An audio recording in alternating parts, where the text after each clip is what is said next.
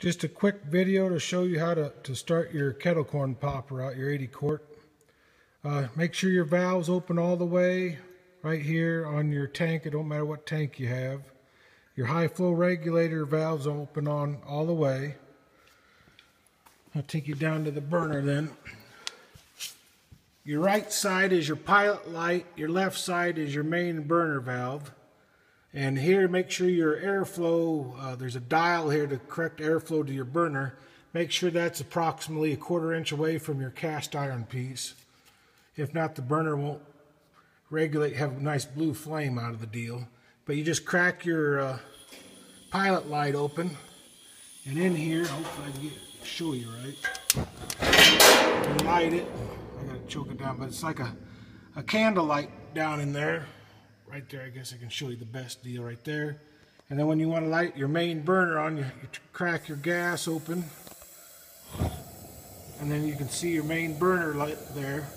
Now what I always do, I always raise up till you see like yellow flames with the blue. And then I back it down just a little bit so I don't see any yellow flames to blue flames. And that seems to work the best for me for popping popcorn with these 80 quart kettle corn poppers. So you can adjust it a little bit accordingly at the air intake and your dial on the burner.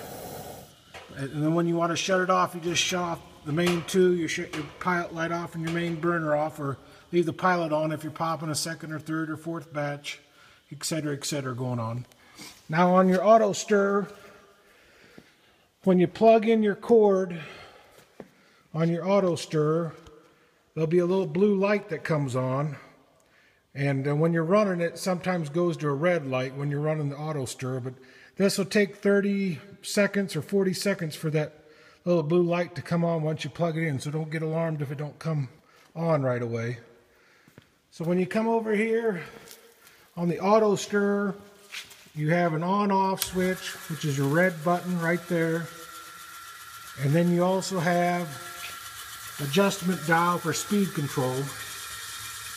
And you can slow it down like you can see, or you can speed it up accordingly. I like to run mine approximately 2/3 to 3/4 speed when I'm popping batches. But hope this information helps you get started with your 80 quart popcorn popper. So thank you very much.